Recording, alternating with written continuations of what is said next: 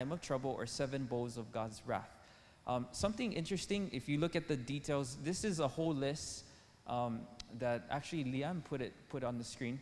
The first plague is painful sores. Second and third is waters turning into blood. Fourth is scorching of the sun. Then you have darkness, Euphrates River drying up, great earthquake with hailstones. Now you're probably wondering if it's literal or is it symbolic? Is it literal or symbolic? Well, I'm not going to give you guys the answer. I'm going to have you guys study it out for yourself. But I want to share with you something interesting. When you look at these 7 last plagues, do you know that Jesus actually suffered all of these things already? I'm going to show it to you on the screen. In the first plague was painful sores. In Isaiah 53 verse 5, it says, "By his stripes we are healed." In the second and third plague, we see that the waters turn into blood. Did you know when Jesus was pierced in his side, what came out? Water and blood. In the fourth plague, we see that there's the scorching of sun, or in other words, heat, or flames, fire. Did Jesus ever experience flames or fire before? In Daniel chapter 3, King Nebuchadnezzar said there is a 4th man that looks like the Son of Man in the fire. In the 5th plague, we see that there is total darkness on the earth. Did Jesus experience darkness? It was on the cross. Desire of Ages tells us it was the darkest day in earth's history. In the 6th plague, we see that Euphrates River dries up. Basically, there is a thirst for water. Did Jesus ever thirst for water? On the cross. I thirst, right? And they tried to feed him vinegar. And then the 7th plague, you have the great earthquake. Was there an earthquake that Jesus experienced? What happened when Jesus died? There was a great earthquake. This just basically goes to show that Jesus already suffered the results of the 7 last plagues so that you and I don't have to go through them. Amen? If we accept Jesus as our Savior, we can survive the 7 last plagues. Question 15, unless anyone wants to add. Okay. Question 15. What will happen after Jesus' second coming, after the 144,000 people live in heaven for 1,000 years? In that 1,000 years, I want to know what would Satan and his angels will do on earth, since as much as I know, no living creature will be left here when Jesus takes his people with him. So there is a lot going on in this one question. This is actually a loaded question to a lot of, it's a sermon in and of itself. But I'm going to give you guys the summary with a question and answer. What major event marks the beginning of the 1,000 years? Does anyone know? It's the second coming of Jesus that marks the starting point of the 1,000 years. Now, what happens after this 1,000 years? At the second coming, what specifically happens to the righteous dead, righteous living, wicked dead, and the wicked living? We need to understand these points. The righteous dead, this is what's going to happen to them. The dead in Christ shall rise first at the second coming of Jesus. You can look 1 Thessalonians chapter 4. Immediately after resurrecting, they will be changed with an incorruptible, glorious, powerful, spiritual, and immortal body. They will also bear the image of God, and they will meet the Lord in the air. So if you have loved ones that passed away, that were in Christ, this is what will happen to them at the second coming of Jesus. Now, what about the wicked dead? The wicked dead remain dead in their graves at the second coming of Jesus, meaning they don't resurrect. They live not again until the 1,000 years are finished. They would partake in the second resurrection, which takes place after the millennium. Amen? This is what happens to the wicked dead. Now, the righteous living. They will proclaim, "Lo, this is our God. We have waited for him, and he will save us." They will be changed in a moment, in the twinkling of an eye. At the last trumpet, they will be caught up together with the righteous dead in the cloud, and they will meet the Lord in the air. This is representative of the 144,000 that will never experience death. Now, the wicked living. They will desire to hide themselves in the caves and rocks of the mountains to hide themselves from the face of Jesus. They will be destroyed by the brightness of his coming. They will experience the first death at the second coming of Jesus, and they would resurrect later after the 1,000 years, which represent the second resurrection. Amen? Okay, now here's the next question. After Jesus comes the second time, what is the condition of the world during the 1,000 years? The earth is basically left desolate. The earth, there's nothing living on the earth except Satan. And everything is emptied, it's plundered, it's defiled, it is without form, void, there's a wilderness. It's kind of like how it was in Genesis, before God created the heavens and the earth, when it says that the earth was without form and void. Does that make sense, everyone? Amen? Okay. Sorry, I'm going through these slides. We will give you guys all these slides and notes as well later on. Just for time's sake, we're just trying to speed up the process here. During these 1,000 years on desolate earth, what will Satan and his angels do here? Satan is bound for 1,000 years on earth with no one to deceive, since his evil followers all experience the first death at the second coming of Jesus. This period of impending judgment is for Satan to think about what he has done to God and his followers. During this time, he is chained to this earth symbolically because he has no one to tempt, deceive, or destroy for 1,000 years.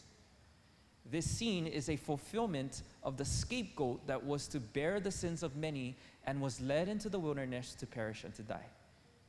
Amen? Okay. During the 1,000 years, where will God's saints be and what will they be doing there? So this is up in heaven. We already know what's happening on earth, but what about in heaven? According to these two verses, they will reign with Christ in heaven for 1,000 years. Judgment was given to the saints. They will judge the world and the angels. They will not decide who is saved or lost because God already finished the work of investigative judgment. They will simply confirm the judgments of God. At the end of this 1,000 years, all will be totally convinced of God's justice, love, and his impartial dealings with all. Can you say amen? Early Writings, page 290. Then I saw thrones, and Jesus and the redeemed saints sat upon them, and the saints reigned as kings and priests unto God. Christ, in union with his people, judged the wicked dead, comparing their acts with the statute book, the word of God, and deciding every case according to the deeds done in the body.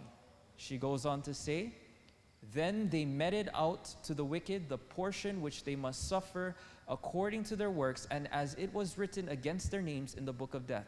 Satan also and his angels were judged by Jesus and the saints. Satan's punishment was to be far greater than that of those whom he had deceived. Last question. What happens after the 1,000 years?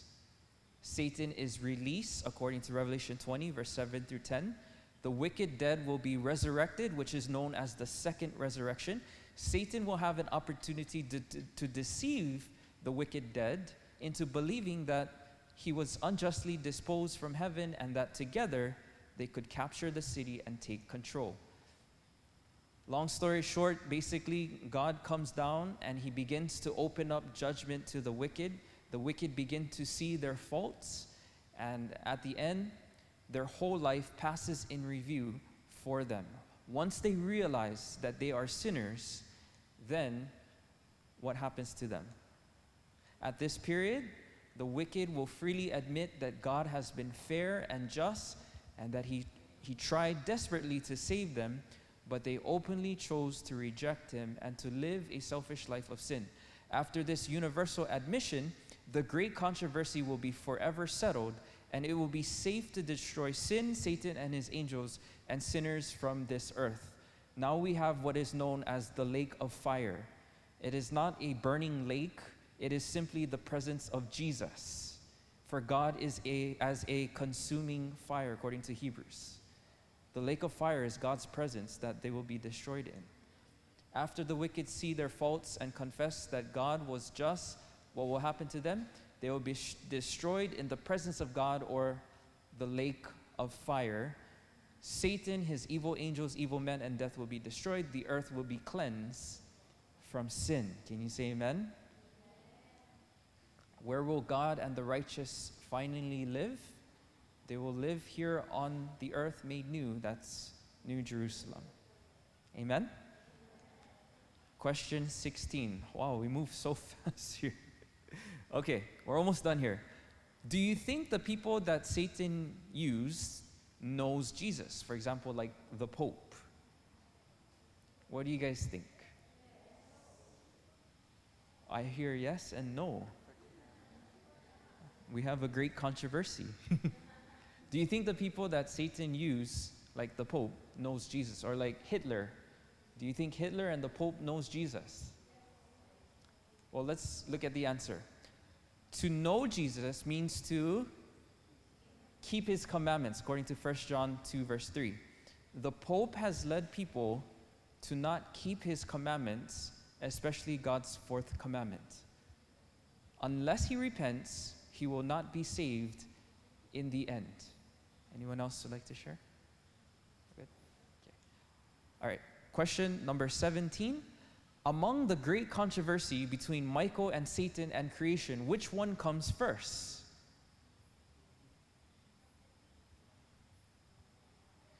What came first, the great controversy or the creation?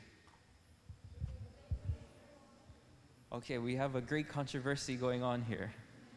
Is it the creation of the world, or is it the great controversy in heaven? Oh. When you look at when you look at Revelation chapter 12, verse 7, it says, "And there was war in heaven. Michael and his angels fought against the dragon, and his angels fought against Michael and his angels," right? So there was war, and then it says that the dragon could not prevail, and he was kicked out of heaven, and he was kicked where, everyone? He was kicked to the earth. Now, when you go to Genesis chapter 1, verse 1, it says, "In the beginning, God created the heavens and the earth. And the earth was without form and void," right? And then after that, then he begins to create day 1, day 2, all the way to day 6, or day 7, right? And after day 6, on day 6, he created Adam and Eve, right? In Genesis chapter 2, he begins to tempt Adam and Eve. So what came first?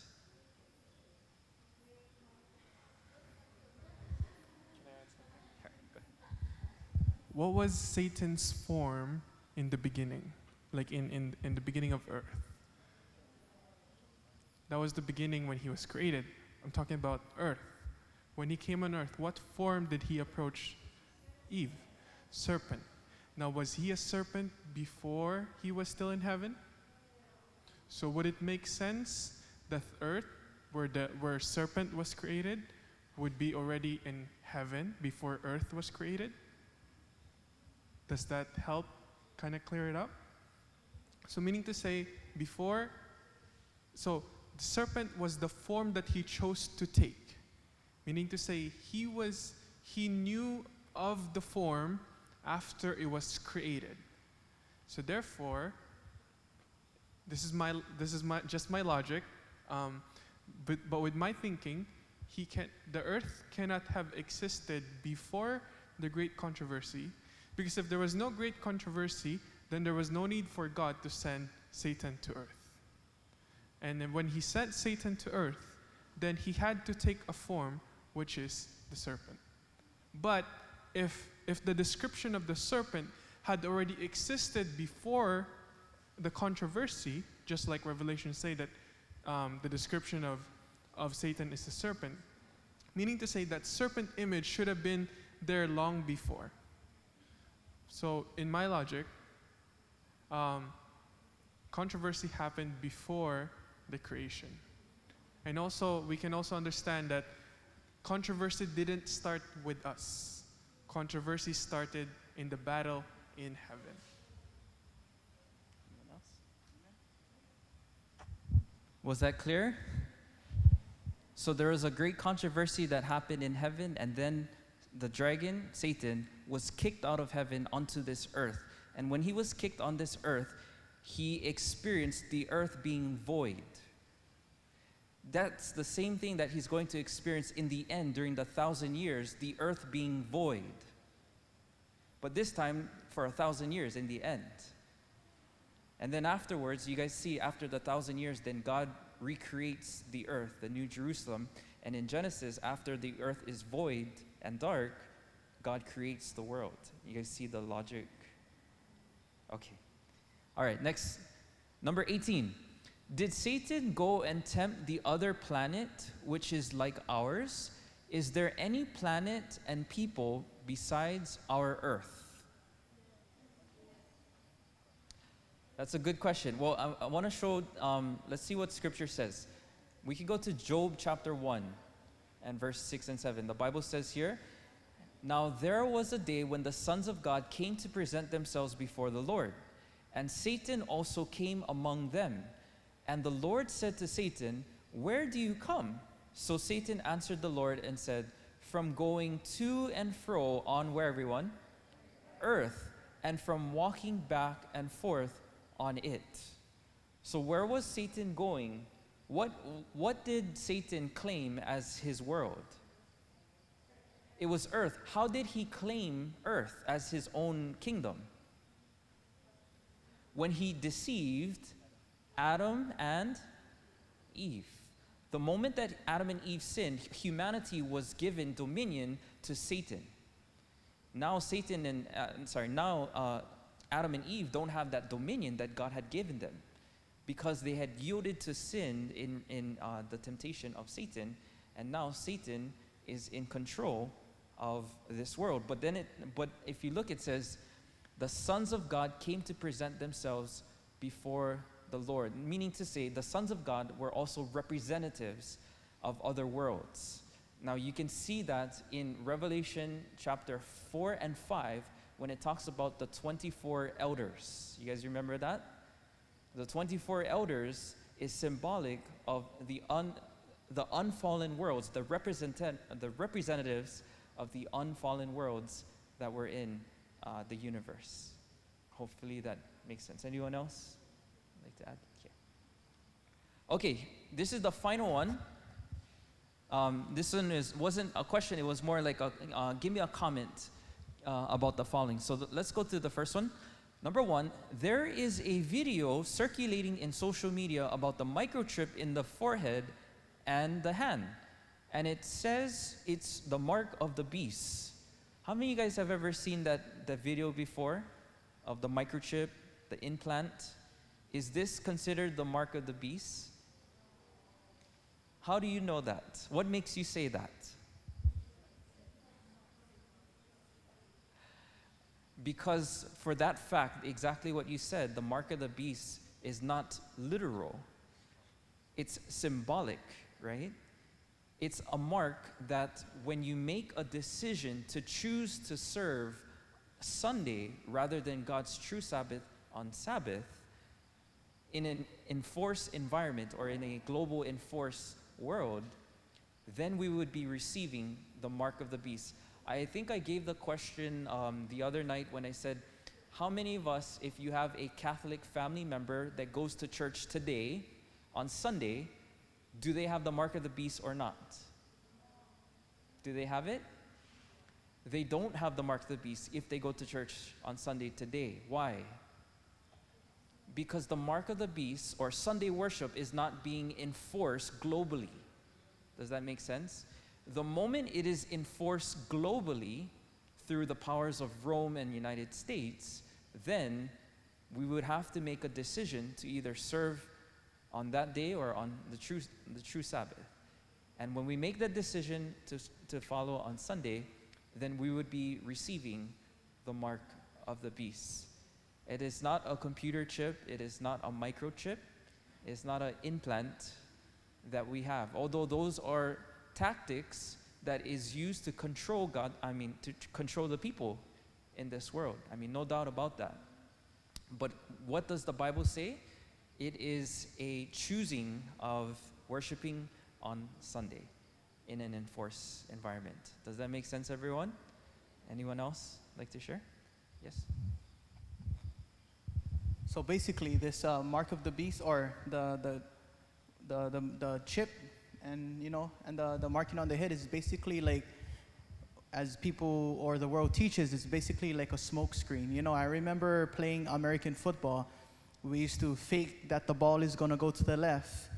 The whole team goes to the left, but then we pitch it off to the right, or we throw the ball to the right. So right now, the enemy, he's basically wants to do the same thing too, by introducing this kind of false doctrines, so that we take our minds off of the real mark of the beast and the seal of God. So anyway, so this is just basically a smokescreen that the enemy is using right now. And we can't condemn people who's teaching this, because they do not know any better. But as people of God, or people who knows the truth, we can explain it to them very kindly and very loving. Amen. All right, thank you guys.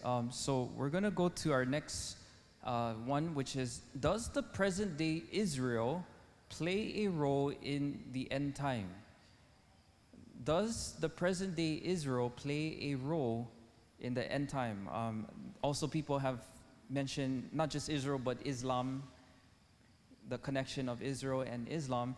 Do they play a role in end time prophecy or end time events? What do you guys think?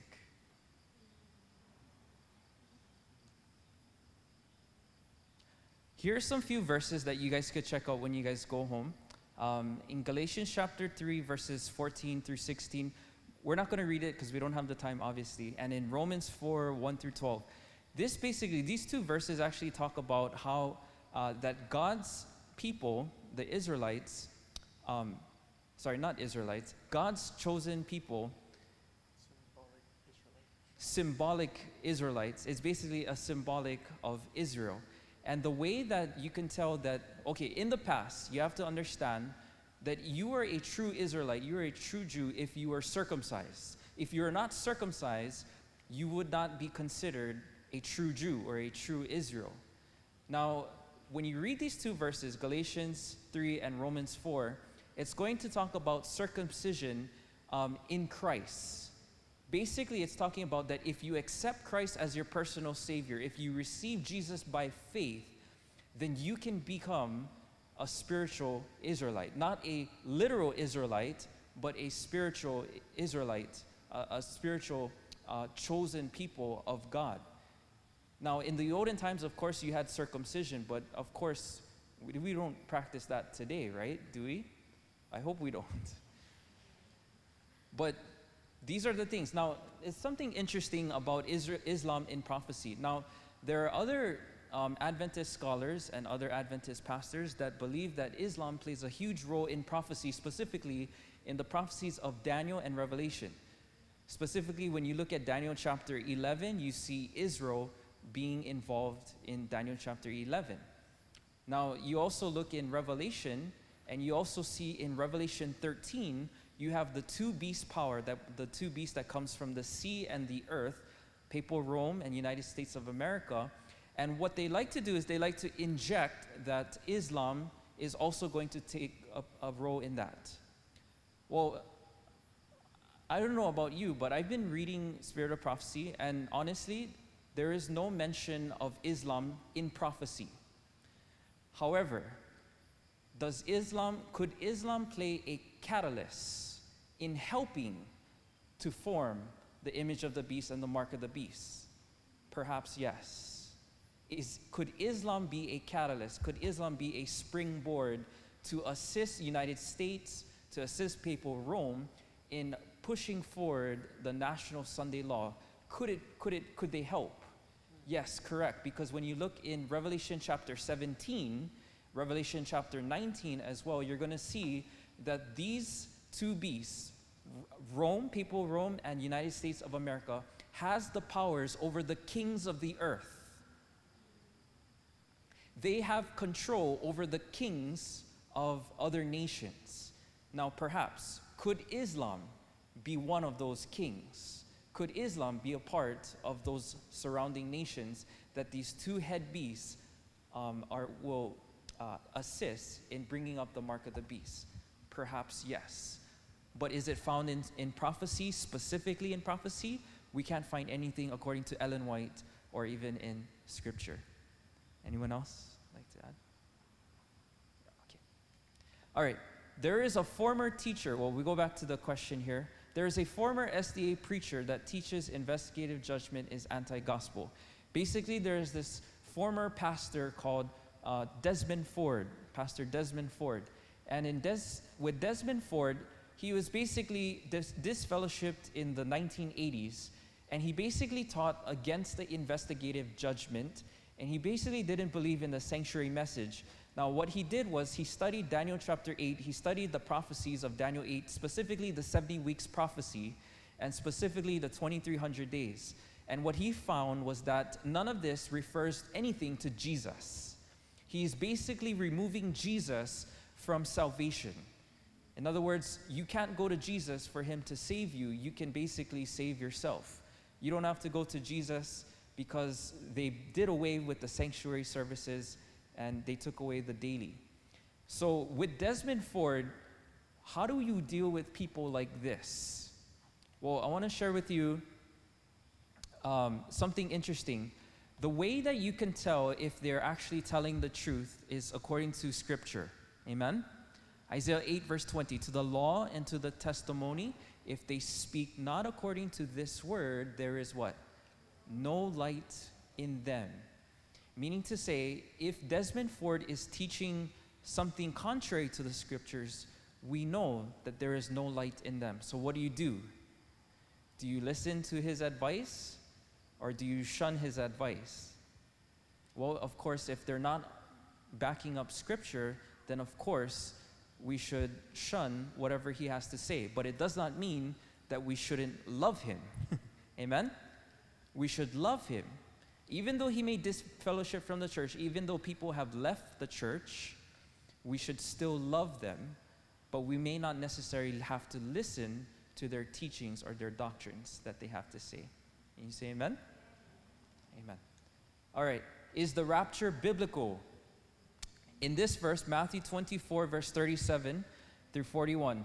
Notice what it says here. This is actually our last question. But as the days of Noah were, so shall also the coming of the Son of Man be.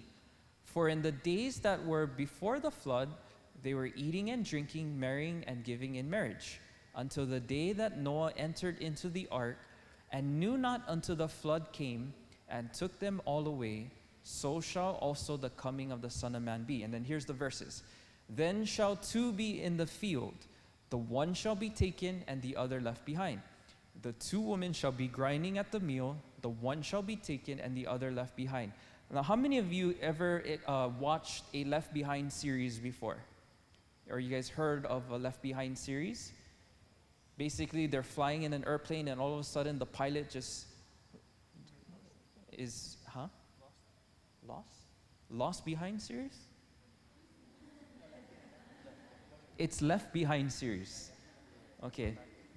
It's not Lost Behind series, Left Behind series. Okay, basically the picture, the idea is this. In Hollywood, there's a movie, there's a pilots, and all of a sudden there's passengers on the plane. All of a sudden, one by one, passengers start like vanishing in midair and their clothes are left behind. And then even the pilot is taken out of the airplane. And where did he go? They have this idea or theory called the secret rapture. The rapture theory. Basically, there is one taken and one left behind. Have you guys heard of that expression before? Now, what does Hollywood tell us that the word taken represents? Taken just simply means, according to Hollywood, that they would be saved, right? Yes? Are we on the same page here? Or is there a great controversy?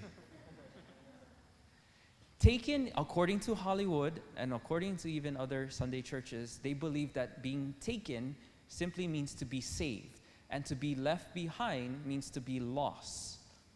But notice what Scripture says. If you have to look at here. It says, Noah entered into the ark and knew not until the flood came, and what, everyone? Took them all away. That's taken. What did the flood do? Is being taken, according to this verse, being saved or being lost? Being lost. The other belief is that they believe that being taken means being saved. But according to Scripture, being taken just simply means being lost by the flood. And then if you look in, it says, and knew not until the flood came and took them away, so shall the coming of the Son of Man be. So, who is taken? What does it mean to be taken? To be taken just simply means to be killed, right? Because of the flood, according to the verse. But in other doctrines, they teach opposite. They teach that to be taken means to be saved. So this would help us in our understanding of the biblical secret rapture.